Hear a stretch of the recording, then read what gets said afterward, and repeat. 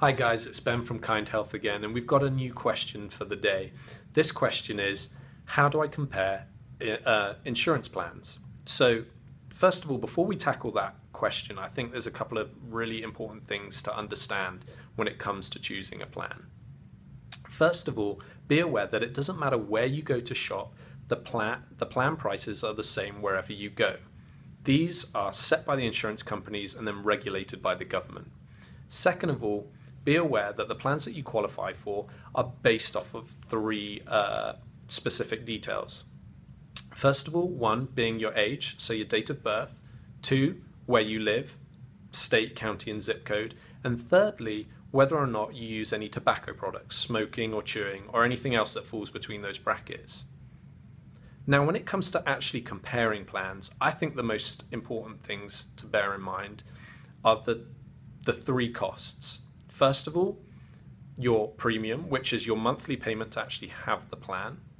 Second of all, your deductible. That is the amount of money that you pay before your co-insurance kicks in and starts helping pay for things like doctor's visits and surgeries. Thirdly is your out-of-pocket maximum. The out-of-pocket maximum is the amount of money that you will pay, total amount that you'll pay until the plan will cover 100% of the cost. So for example, if my deductible is $1,400, I will pay that and then my co-insurance will kick in. For example, again, my co-insurance could be 80-20, which means the insurance company will pay 80% of the bill and I will pay 20%.